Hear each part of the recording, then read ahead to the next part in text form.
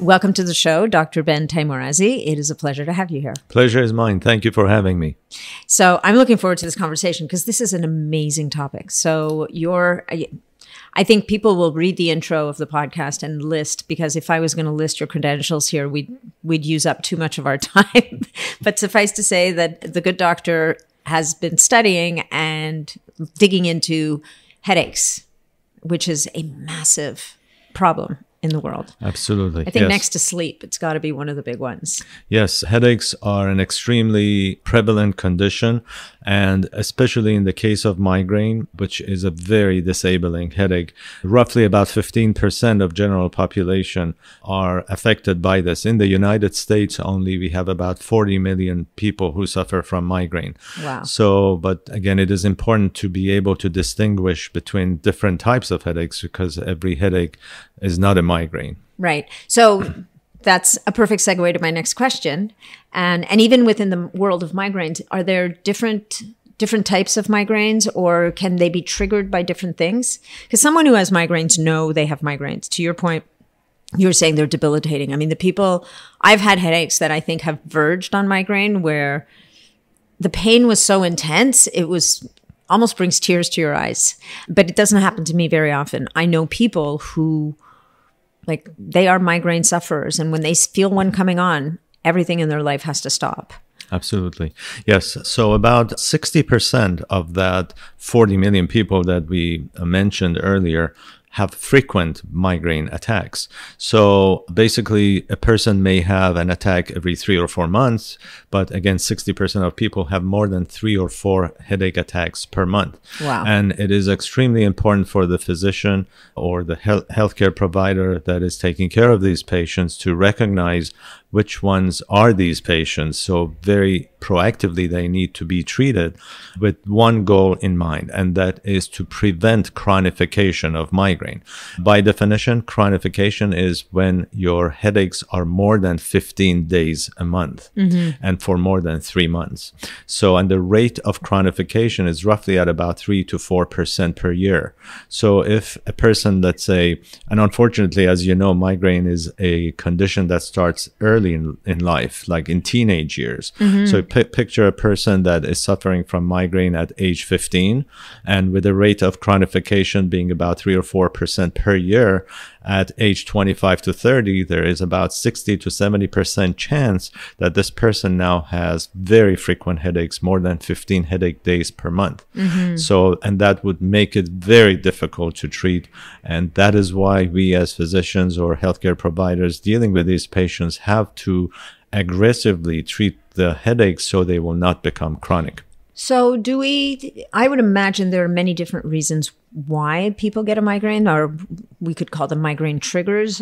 How much is known about that, do you think? So there are very clearly defined migraine triggers, which are not many, but unfortunately, those are basically few of the reasons you get triggered. And the important ones is red wine, chocolate, citrus fruit, some forms of cheese. They may contain some ingredients that will trigger, but most patients, unfortunately, cannot define and find out what is it that triggers their headaches. Now, pathophysiologically speaking, the most advanced and recent science shows that migraine is a nutritional deficiency syndrome at the level of mitochondria in the brain. And as we know, mitochondria is the powerhouse of the cell. It generates ATP, which our cells require to have enough energy to metabolize and get rid of the byproducts of the metabolism. So if your mitochondria is dysfunctional and is not able to produce enough energy, so it cannot fight the oxidative stress, and therefore the oxidation level goes up, and that basically triggers the release of certain neurochemicals which cause the neuroinflammation. And when your brain is inflamed, when the arteries around your brain are inflamed, they become more dilated and become very sensitive. And that is why anytime you have a migraine attack, you feel like your heart is pounding in your brain. And because that is because the vessels have become sensitized and dilated. And so that is at this point the most recent evidence points to migraine to be a nutritional deficiency syndrome. And that is why we really, as physicians and healthcare providers, we have to go to the root cause of any disease to be able to effectively control or treat it. All right. Well, everybody wants to know, what are the nutritional deficiencies? What are the things? Because, that puts it in the realm of being preventable and treatable. And I think for many people who suffer from migraines, they get left with using really, really powerful drugs that come with their own side effects.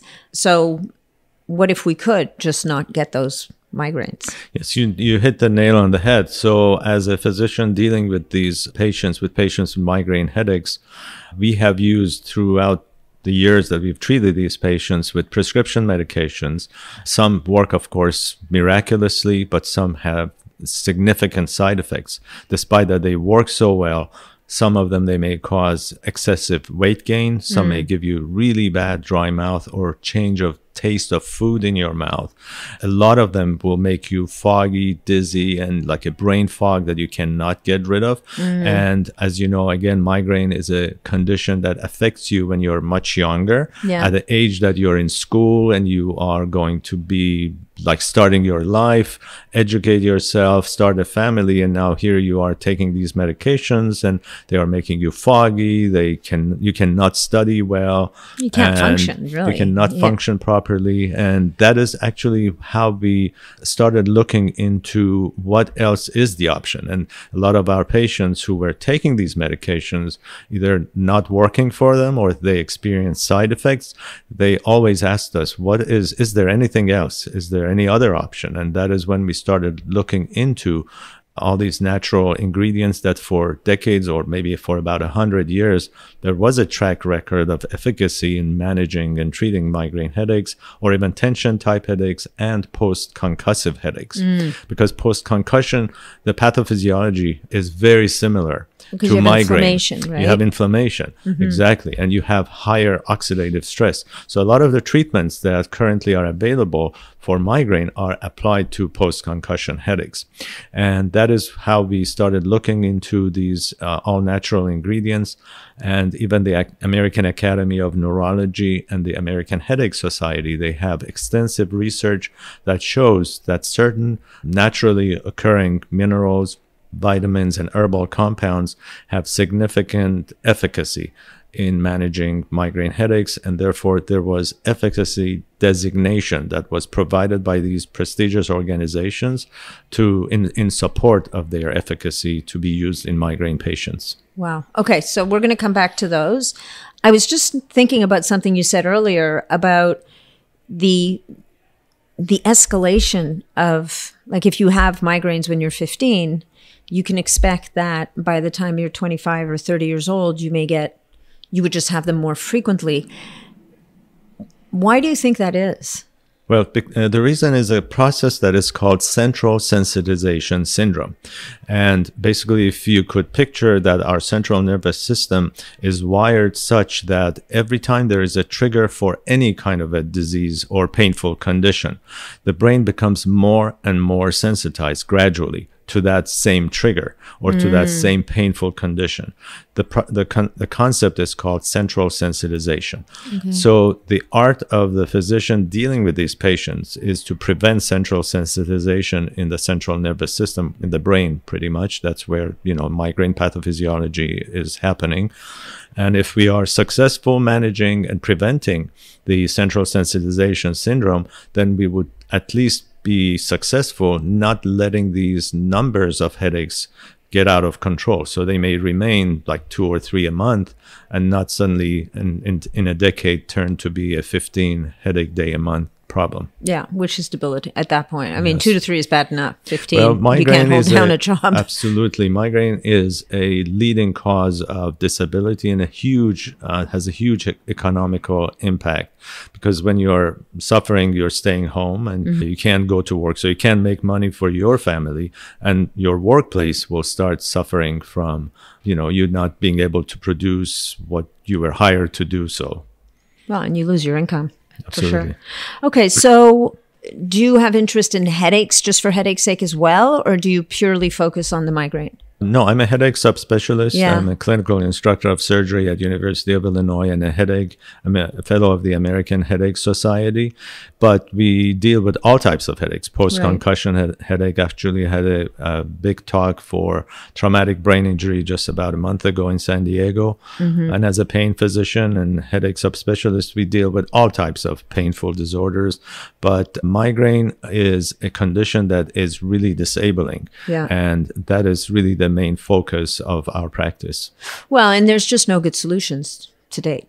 So, or there haven't been. We're going to talk about one potentially. Absolutely. I'm so happy that we are able to point out that besides prescription medications, which again, at times they are very effective, sometimes they have, but unfortunately, significant side effects. But after almost a decade of research, exploring different all naturally occurring compounds, we formulated a supplement which is all natural. It is vegan, organic, non-GMO, and it is third-party tested to be free of heavy metals, and even it is packaged inside veggie capsules for rapid and easy absorption from the gastrointestinal tract. And we named it MiGuard, and basically preventing or guarding you against migraines. And we studied it with an extensive research team and extensively studied it. And we have about a 72% efficacy level, which is in line or above even prescription medications. Wow. Without their side effects, of course. And so is this the kind of thing that people might take only when they're getting a headache, or is it the kind of thing that you might take on an ongoing basis to avoid getting headaches in the first place, or at least reducing the incidence of the headaches? Yes. So MiGuard would be for a person who is experiencing more than 3 or 4 headache days a month. Of course, you can use it if you have 1 or 2 headache attacks of migraine to prevent that disabling headache, of course. But a lot of times, if you have just one headache, if it's just one off headache every few months, you may not need to take something for it every day, because MiGuard, despite that, it's all natural, but you have to take it every day. So you do have to take it every day. Every day. You have to take 2 veggie capsules every day, but it's no different than taking 2 multivitamins every day, because the formulation is such that it is good for brain health, for circulation, and it is a very powerful antioxidant and anti-inflammatory. Absolutely. A lot of our patients, it's an interesting phenomena or byproducts of taking MiGuard. A lot of patients, especially ladies who take it, they came back and they say, "Have you noticed anything different about me?" And I say, "No, please tell me." They say, "My skin is glowing. I just think it is from MiGuard." And we don't want to get off track, because we are purely focused on managing and preventing migraine headaches, but it is an antioxidant. And as you know, skin is very prone to oxidative stress. And if you're taking a powerful antioxidant, it may influence and help your skin as well. That's awesome. So I think so too. A little bit of a side benefit there that was unplanned. Exactly. So do you want to maybe dig into 1 or 2 of the ingredients in MiGuard that you think are, I mean, we're not going to go through the whole formula, obviously, but are there 1 or 2 ingredients that you feel are just real standouts in this formula? Absolutely. Yes, one of the biggest distinguishing factors between this MiGuard and other supplements that are on the market is inclusion of alpha lipoic acid.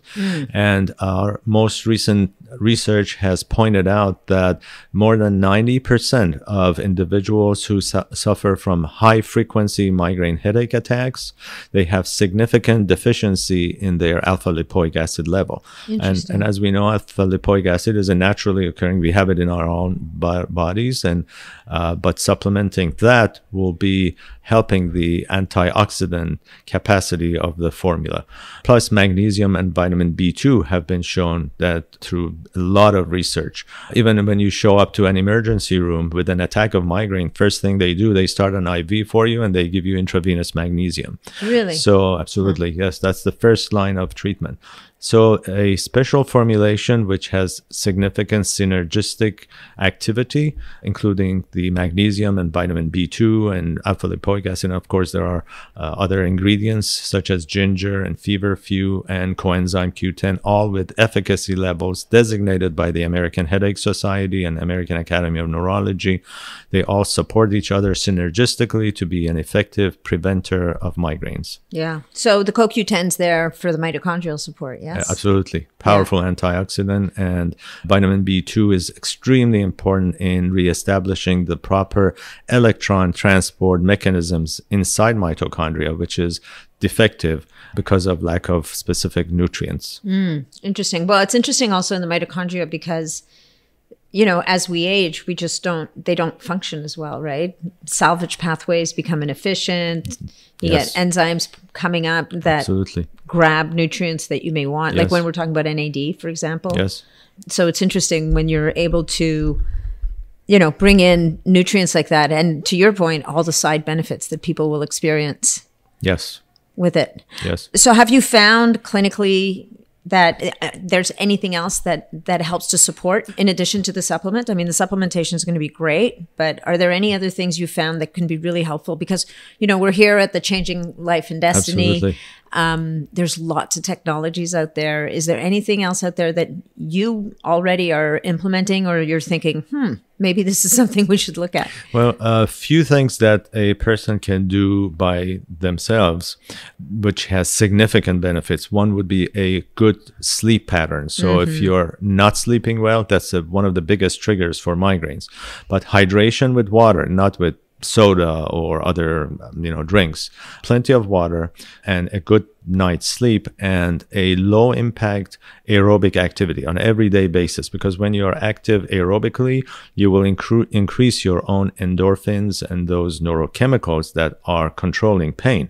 So our studies have shown that people that simply are exercising every day, they sleep well and they drink plenty of water, they have at least 60 to 70% decrease in their headaches compared to prior to starting this regimen. So just these simple things, if you implement that, you would be in the clear, maybe even if you don't have frequent migraine headaches. By changing a little bit of your lifestyle, you may overcome a lot of these headaches.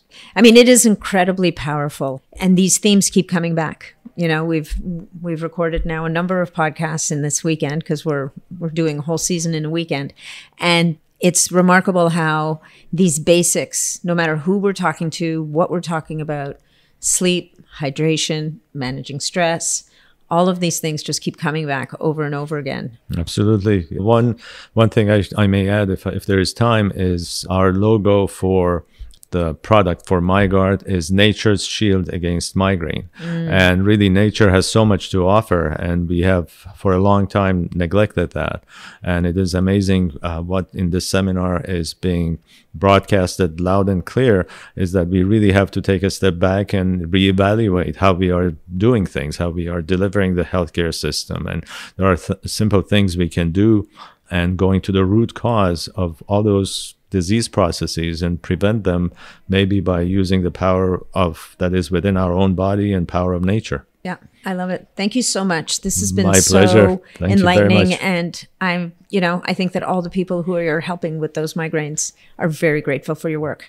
Do my best. Oh, actually, you know what? Just before we stop, why don't we give people the URL, the website where they can get more information and maybe get their hands on some MiGuard for themselves? You can visit Get MiGuard, that is MIGUARD.com, and there's all the research behind it. All the ingredients are described, and a lot of information that you could hopefully use for benefiting you.